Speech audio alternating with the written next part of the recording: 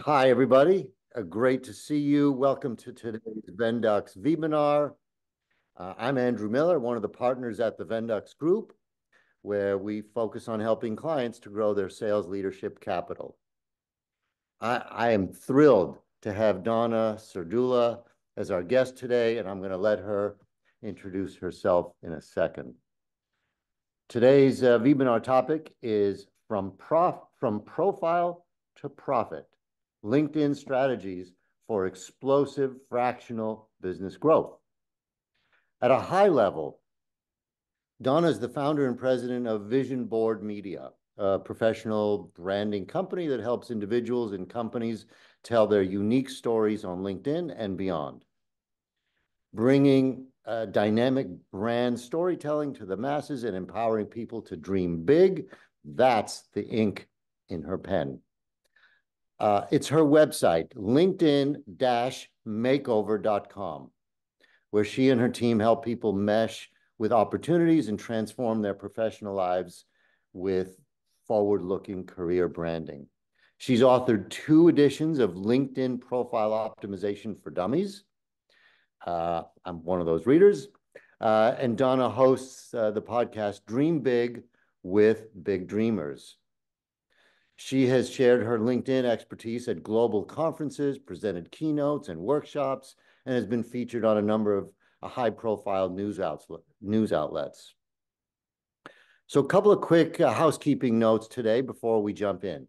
So we're going to keep everyone muted for the duration of the webinar, and then, as many of you know, there's a Q&A right at the end. So you can either use your chat function in Zoom to submit your questions, or feel free to open up your mics and engage with Donna directly at the end of the webinar. The webinar is being recorded, and it will be available later today on our site and on YouTube. Donna, greetings. Good afternoon. I know you're on the East Coast, so great to have you. Before we dive into the strategies for leveraging LinkedIn, can you please share a little bit about your journey and what has led you to become the leading authority in personal branding and LinkedIn profile optimization? Thank you, Andrew. Thank you so much for having me. Hello, everyone. It's great to be here, and I look forward to this and answering your questions at the end. I think for me, what really got me on this path, I had been always an early adopter of technology. And then being in corporate America for years and really finding myself in situations where I was working with a CRM, Salesforce automation tools, developing them, and then later getting into a really cutthroat sales environment and finding that I kept turning to LinkedIn very early on to get past the gatekeeper and to prospect and to do competitive intelligence and business research.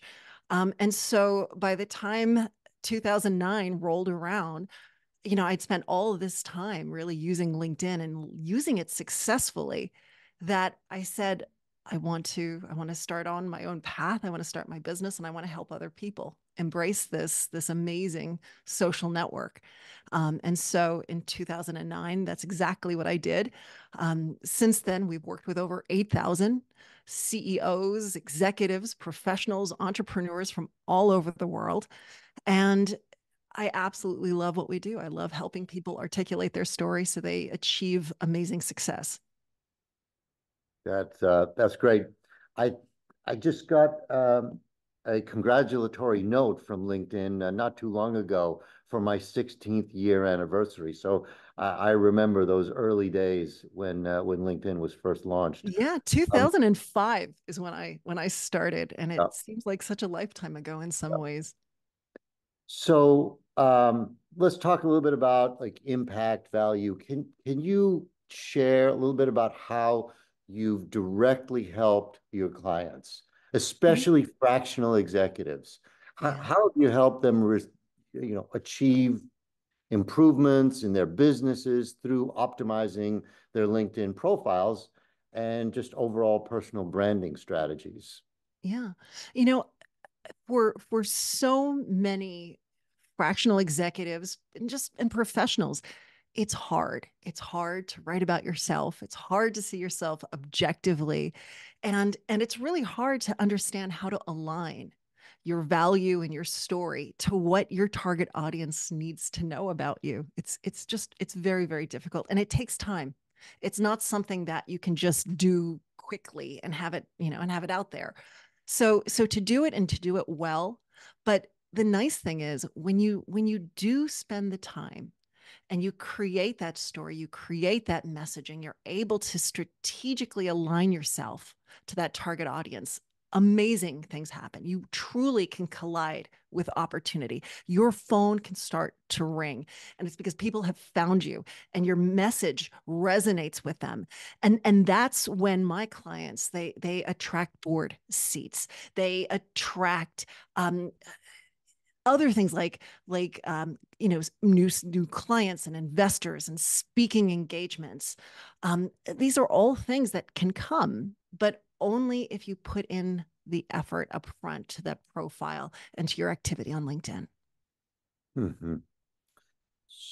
Um, so from the perspective of a fractional executive, Mm-hmm. what are some unique challenges that execs face on LinkedIn when trying to establish their credibility and authority in the industry? Um, and how would a well optimized or better Yeah. optimized profile overcome challenges? Yeah. I when I intersect with fractionals, they are at a almost this crossroads, like a transitionary period in their career. And the way they've described themselves and the way they've branded themselves in the past, it's no longer relevant to their future and what they're doing. And so it really takes a shift in that brand and that story that they've always used, and it's really making sure that it's written to this new audience, and it's not just a regurgitation of an out of date resume, right? Because they're not looking for a job. They are looking for partnerships. They're looking for these clients who they can work with. It's no longer that let me interview for a job situation, right? And so it's a different message that they need to really be putting out there. But again, it's all about striking that balance and writing it in a manner where it's not so salesy that it feels almost inauthentic, but it's writing the profile in a manner where you are human. Because right now we're in the midst of this AI revolution, and anyone can hit a button and generate. But what, is this authentic? Is this real? Is it something that's going to spark interest and confidence in your target audience? That's important. Yeah, yeah. What it's like in the financial sector. What past performance is no indication of future performance. So what you've done in the past and everything is is relevant, but you have to tell the story differently now. Exactly. Yeah.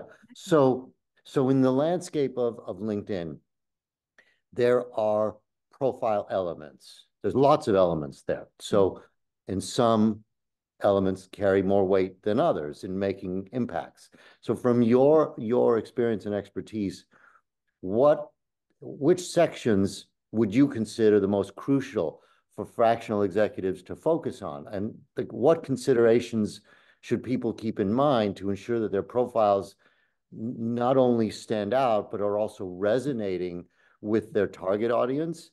And is there any correlation to SEO stuff that's going on in the background from a profile component point of view? When you look at the LinkedIn profile, the very top has a lot of imagery. So it's important to have that profile picture, to have a background graphic. It's important to have that featured section. And very few people have a featured section, but it's a great way of really putting in the links and work samples that are located outside of LinkedIn and bringing it into your LinkedIn profile. But once we get past just that imagery section, the LinkedIn headline, that is a hook, and it really should catch your future clients' eyes and get them interested, and compel them to keep reading. And then we have the about section, and that about section really should be your heart, right? It needs to be this authentic story that builds confidence and almost produces that feeling of hope in that reader, where they're thinking, this person might be the one who can help me. This might be the person who can get me out of this situation where I need growth and I need sales and I need all this help. And I think this person might be able to do it. And then we have that experience section, and that really should be the backbone. Like you had said, this is where you're going to show your past successes, and it's what's going to qualify you in that reader's eye, and it's going to get that person to then want to reach out to learn more about you. So again, what are the most important parts? It's the headline, it's the about section, it's the experience section, and this is where you want to tell your story. And when you do it well, your phone is going to ring. You're going to find that you have clients. You're going to find partnerships. You're going to find those investors. You're going to find the really good things, and they're going to come for you. What about endorsements and recommendations? I still have probably endorsements and recommendations on my profile from 15 years ago. Should I delete those? It's not so much that you should delete those old recommendations, but definitely add new ones. So if you're looking and the last one you had was 2011, it's time to spend a little bit of time and reach out to some people that that you've worked with, and ask them to recommend you. And I agree with what you're saying, which is LinkedIn has really removed that focus. At one time, there was pressure. There was this direction. Get these recommendations. They matter. We don't hear that much. But the truth of the matter is they still matter. But you have to go after them. And I will give you a secret. And the secret is, if you want recommendations, write them yourself. So reach out, say, hey, Andrew, I loved working with you. I know you're a busy person, but I really want to have a recommendation and feature you on my profile. I've written a recommendation that you can use. Feel free to edit it or change it completely. But let them know what you'd like said. And oftentimes they'll copy it and paste it completely. Sometimes they might edit it a little bit, but I will tell you, they will be very grateful and very thankful that you took that odious task off their desk. Yeah, it's a great tip. So let's talk a little bit about content creation, right? We hear this content is all about the content. So it is an underpinning of success on LinkedIn, right? Mm-hmm. So if you agree with that, can you share some of your top strategies for fractional execs to create and share content that positions them as thought leaders and attracts the right audience? Yeah. The LinkedIn feed, it should be the people talking about the things you care about. That is the mission statement that LinkedIn has put out there, and said, this is what's important to us. It's the people talking about the things that you care about. And I want you to think about it almost as that virtual networking group. You're going on there because this is really a form of networking. It's a way of getting your word out. It's a way of interacting with other people and engaging and being memorable, getting that top of the mind awareness that we've always, it's something we've always, strived for. But when we look at that LinkedIn feed, you will see there's so many people out there talking about ways of hacking it, ways of utilizing the algorithm and in kind of strange ways. But I will tell you, I've been doing this a long time, and success on the LinkedIn feed is very much determined by one thing and one thing only, and that is engagement. You want to put out good quality information that engages your audience. It gets the people who are reading that feed to do something.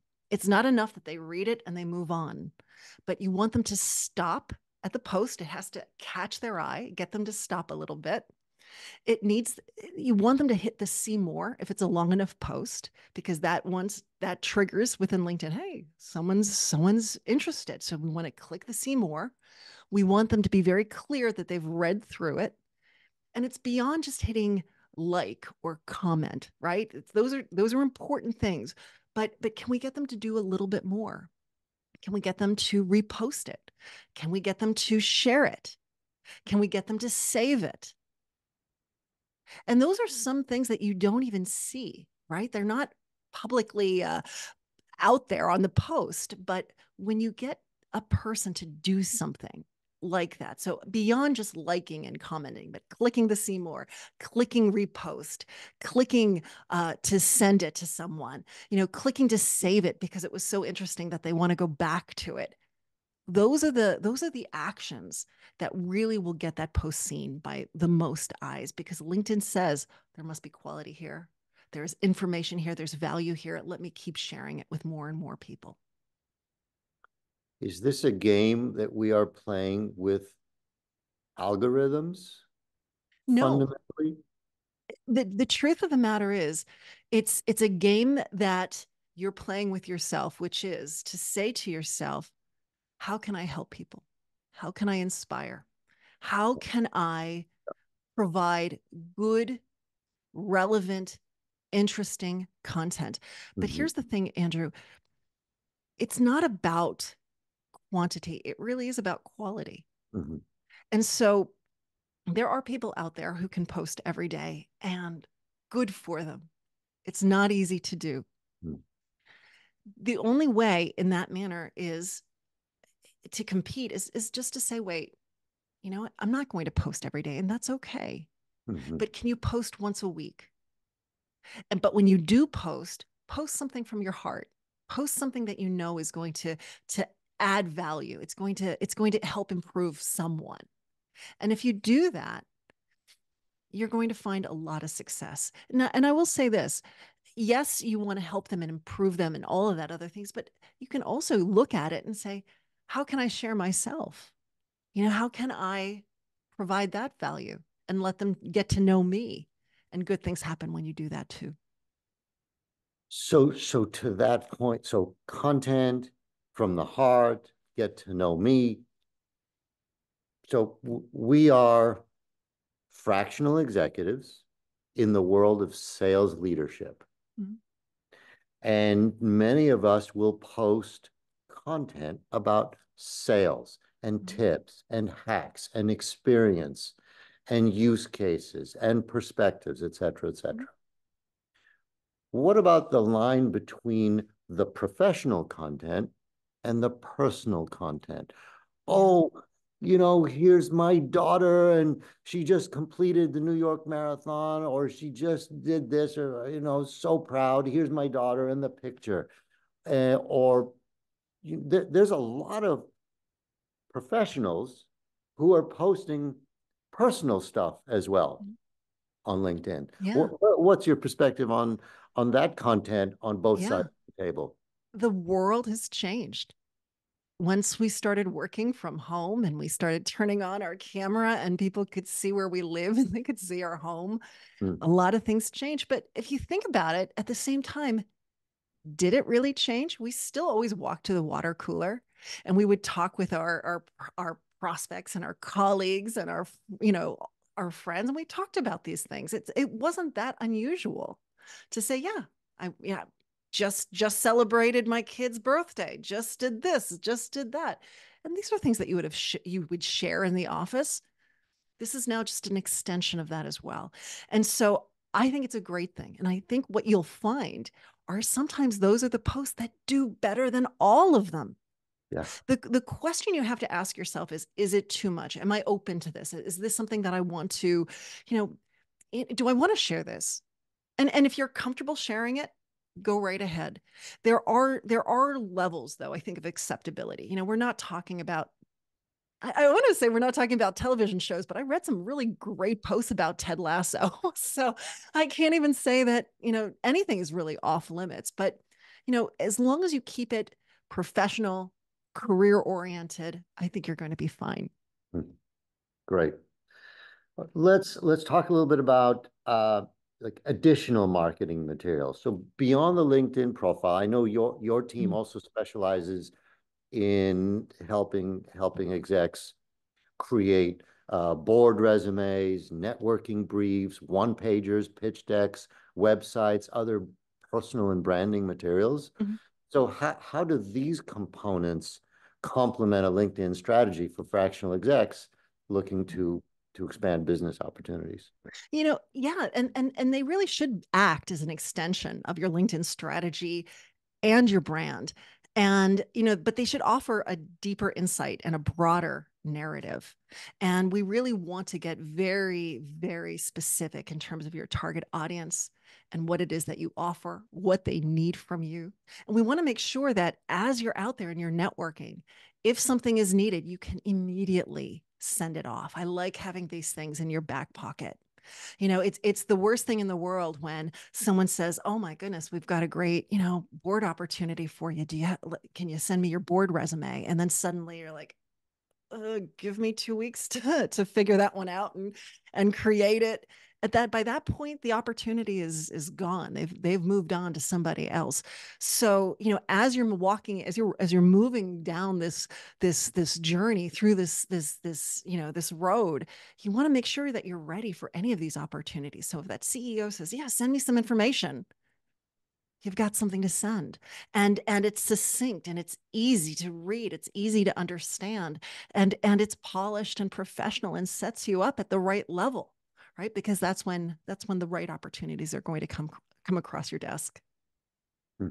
So you're sending the links or the link to whatever the content is that's being requested. Well, you could certainly send a PDF via the messaging, Right. but truthfully, oftentimes you'll meet someone and then you'll connect with them on LinkedIn. And then from LinkedIn, they're going to look at your LinkedIn profile and they're going to really understand who you are and what you do. At that point, hopefully there's going to be a conversion that takes place where they're going to reach out and they're going to call you or they're going to, message you, whatever that next step might be. But then it's having the knowledge that whatever that opportunity might be, you have something to provide to keep it moving forward. Got it. Got it. Great.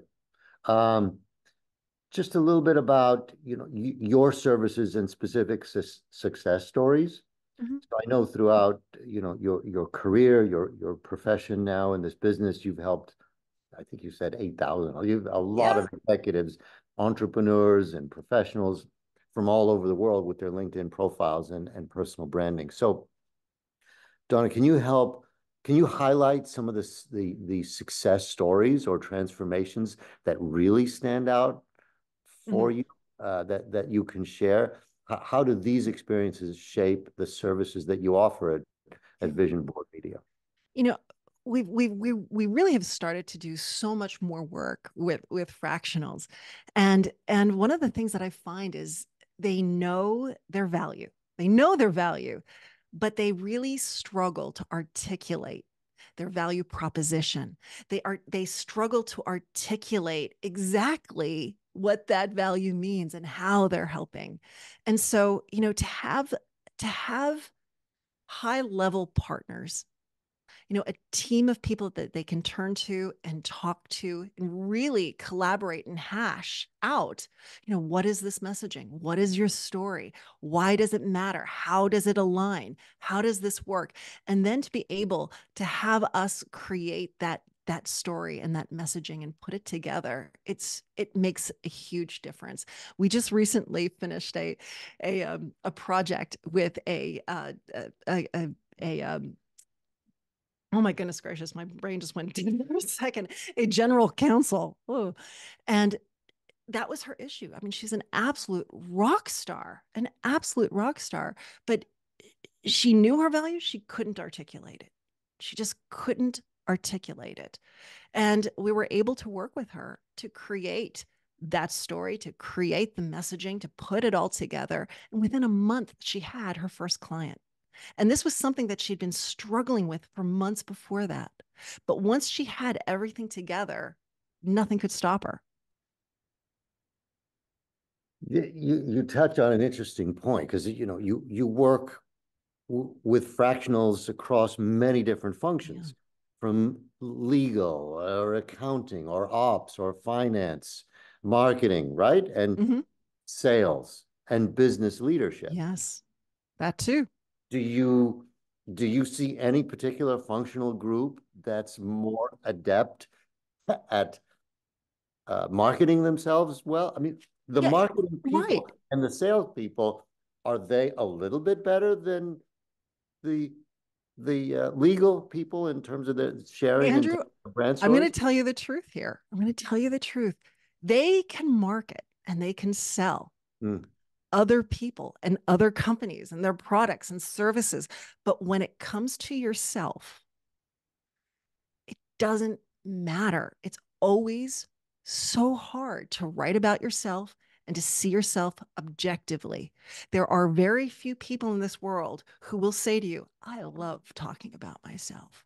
I can't wait to sit down and write all about who I am and what I enjoy and how I.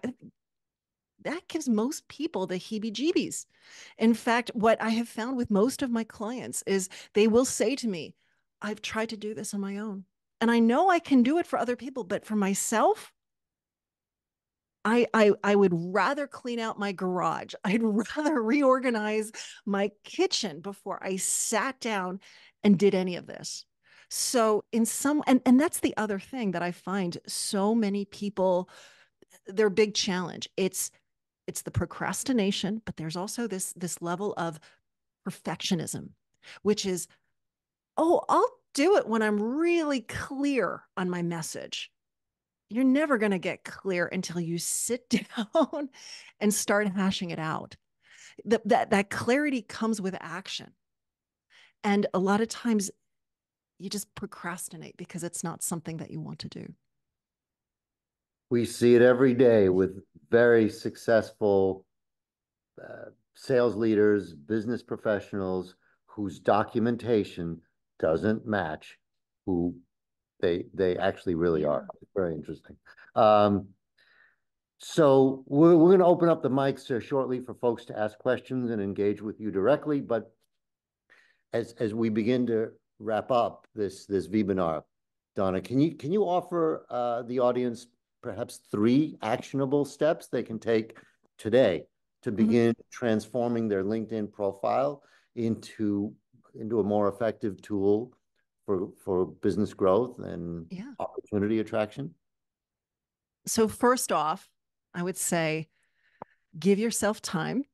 Give yourself time to really think about where you've been and where you're going and really think about your target audience and think of what makes you different and think about that story that you want to share. So really take the time. It's not something that you can just do very, very quickly. You want to do the strategy up front. The next thing I would say is visit my website, which is linkedin-makeover.com, and click on free resources. I have a slew of material there that's free for the taking that can really help you move through. I have a LinkedIn headline generator tool, which will absolutely help you create a headline that buoys your profile up in search results, but also compels a person to want to click to learn more about you.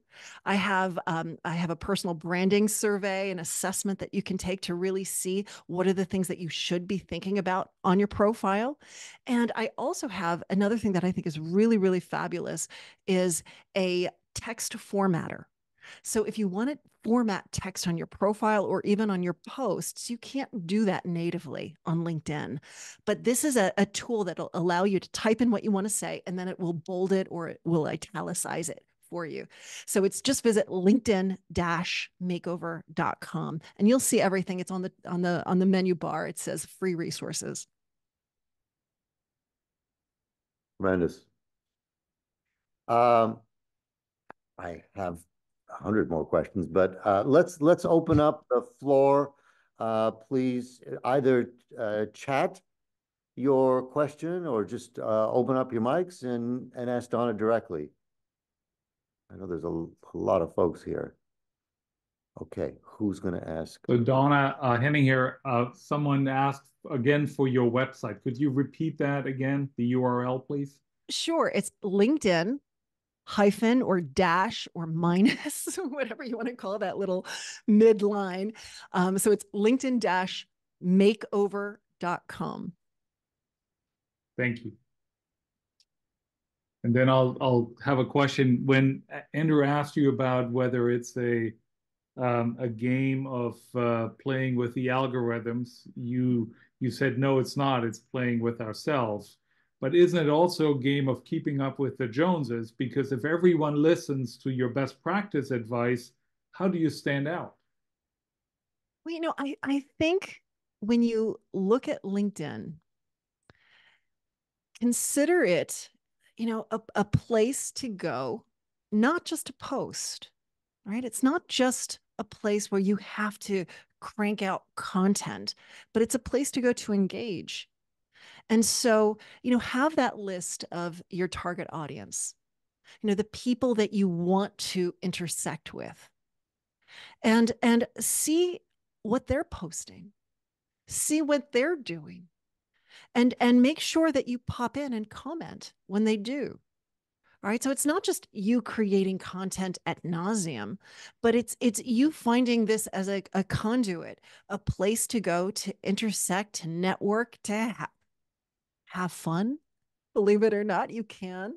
And enjoy your time there. Enjoy it because you're giving back, but you're also taking, and you're conversing and you're engaging. It's not something that I don't want anyone to think that you have to spend your entire life on LinkedIn, but it's a place to go, to dip in, to enjoy, to find that commonality, to find that conversation, that engagement, and then you move on and meet people online, meet people offline. Have phone calls, have coffee, and life is good. Good things happen. Thank you.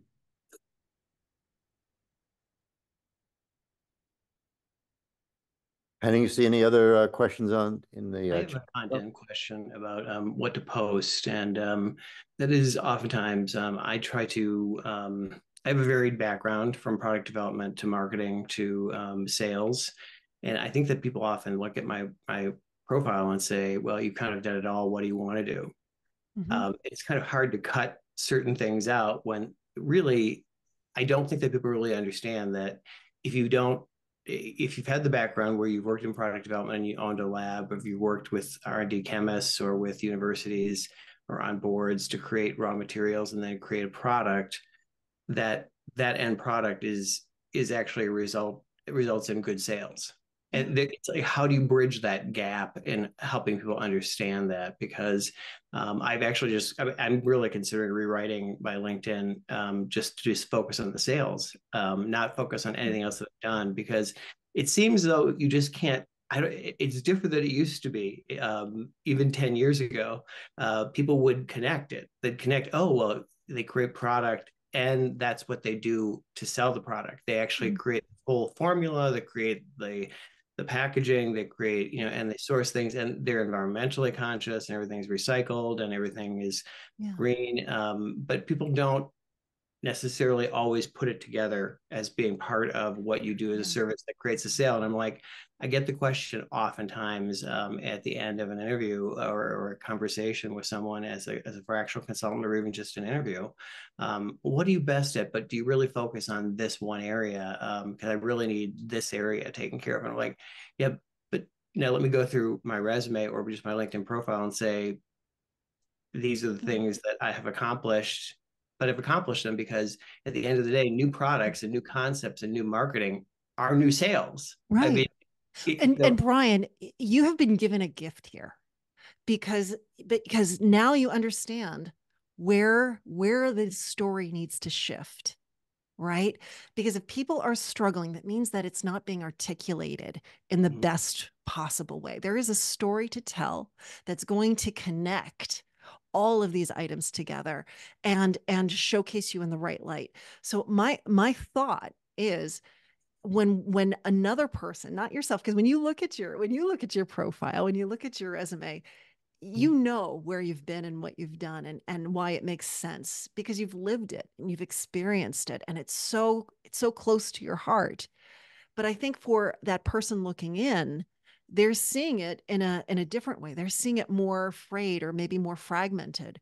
And so we need to look at that profile and say, all right, what are the most important parts, and how do they relate, and how can we weave this together so you in fact are articulating and you are taking them through so they go, oh yeah, now it makes sense, I get it. But I think it's telling that the right story. The other thing is, and this is something that a lot of people struggle with, it's okay to cut things out. Even though these might have been great, things that you enjoyed, if they don't lend to your future and they don't lend to that story, sometimes we do have to remove it just to make that story as clear and succinct as possible. Because a lot of times people get lost in the minutia of it. So those are the two things that I would say to you. This is a story that needs to be told, but I think you might sit a little too close to it. But we do need to connect those dots, and you hear what people are struggling with. Now that we know what people are struggling with, now we can fix it. But I also think this is telling you what you can be doing in the newsfeed as well. This is the type of content that you're going to want to create, which is telling those stories that showcase how, by working on these white papers and working with this, it resulted in sales. There's stories to be told there that I think people will find very, very educational and valuable. Okay. I hope that helped.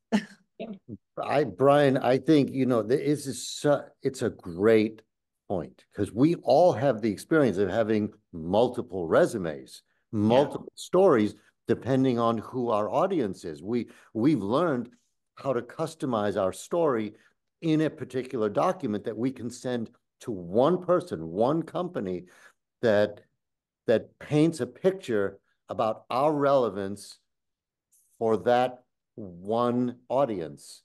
Now on LinkedIn, Brian's pointing to this challenge, because we have multiple stories that can resonate with many different kinds of audiences. Yeah. So on LinkedIn, it's one platform, it's one channel, one viewport for many different eyes. Yeah, but it's finding the right, really recognizing, but also we don't have to tell everything, right? We don't have to be everything to everybody, and we don't have to tell them everything. We need to say just enough that whets their appetite, that gets them interested, that sets the stage. So then we can start to tell all of these other stories when we're on the phone or in person with them. Less is more. Yeah. More often than not, less is more. But at the same time, I also think we also get caught up in, oh, let me create like a resume type of portfolio. Like, let me just have bullets. Let me just, describe ever so briefly. That in itself is, that can also create issues, because it's not dotting the I's and crossing the T's and telling a person exactly what to think. I think that I think somebody has their hand up, so I don't want to take a lot of time, but I have actually really severely trimmed down what I do. And what I find is that even after I do that, somebody will say to me, all of a sudden, I've repositioned myself, like really just focused on sales and getting sales, because really all the other things kind of lead to that. However, then somebody will come back to me and say, well, but we really want you for product development, and it's nowhere listed on your. And I'm like, okay, I can't have 5 different profiles. So I mean, I'm trying to zero in, and when you have 35 plus years of experience, and you've been an entrepreneur, and you've owned 5 companies, and you've also been a vice president at large companies, it's really difficult to say to somebody fractionally, I can do all those things for you. I mean, just relax. Brian, is there something that you, well, let me do this. I think I would love to talk to you after this call, and maybe I can give you a little bit more individualized help. But I will say this. You also want to say, this is what I want to do. Maybe I can do product management, but or is it really sales that you want to do? Yeah. You know, it is okay to narrow that field and not, you know, aim so wide and low, and, you know, but it's also okay to say, this is what I want to do at this point in my career. I'm not talking about product management because, yeah, I could do it, but I don't want to. I want to do what fulfills me. I want to do what excites me. And there's enough opportunity out there that you can be more precise. Right. Okay, good. Thank you. Anybody else have a final Rick has his comment? hand up. Rick. Yeah, I'm trying to follow the Zoom requirements, so so I raised my hand. So Don, a question for you. Yeah. Hi, Rick. Hey, and it's a bit where Brian is, because at a certain point you get to a point where, yes, I can run a global supply chain and all that. That's not where my focus has been in the fractional space. It's not sales actually either, but for putting maybe potentially a map of, because visuals help some people, right? What do you do? This is the pieces where I interact, and then you can, would that work? Because again, is you can't be a Swiss Army knife, right? I think in this space, what happens is it's an ocean and nobody ever finds you. What do you think about that in the context of like a visual? It's like, hey, this is the space in which I operate, and this is the way that I interface or I interact, right? Which may be different from that. I mean, just those kind of things to try to, because words can get really busy. Yeah. So the thought process of like a map, it's like, I'm here. I'm not the 3-year interim, or, that's not what I'm about. I'm about helping you reset your organization, whatever that is. And then I move on. I help enable your success going forward and all that. Yes, I can help you sales, but no, I'm not the sales leader. No, it's not that. It's something different. It's just kind of staking out a territory that is more clear and visual to show, hey, yes, I can help this, but I don't do that. I do this, I don't do that. Have you seen that? Has anybody done that? Yeah, a friend of mine, Mark Finnick, has one of those, I can't remember what they're called, where it's like those interlocking circles to show where he fits within the ecosystem. And I think doing something like that could work really well. And there's the featured section, so you can absolutely upload that. I mean, you could even have you could go to Canva and create a document, a PDF document, where I'm not talking like size, 12-point font, but I'm talking like really look at it and in very large, words and some imagery, you can say, this is who I am and this is what I do and this is how I'm helping. So there's different ways of infusing this content into your profile. And I think that the featured section would work fabulously for you. Okay. But I also think that your about section, yes, we want to sell people. And yes, we want to tell them who we are and what we do and how we're helping and all of that value. But you also have to remember that people are coming because they want to know who you are, and what do you stand for and why does it matter? And, to open yourself up a little so they see that human and they get that sense of, what, he also seems like a really great, interesting guy that I'd like to work with. Yeah, opinions vary, probably. I'm sorry, say that again. I missed you. But anyway, no, I appreciate that, because I've done maps on the other side, but the problem is a map of where you came from is going to be more broad than you can sell, right? I think it's too varied. And even though in words I've tried to do that, I think to try to create a visual, and I like the diagrams that you're talking about, is like, this is where I operate. This is typically the period of time, and this is what the deliverables are that I would do, and then I move on, right? And recognize people are coming to your profile. Yep. They want to have confidence in you. They want to know that you're real. They want to know that you're serious. They want to know that they want to know these little things that they can tick off.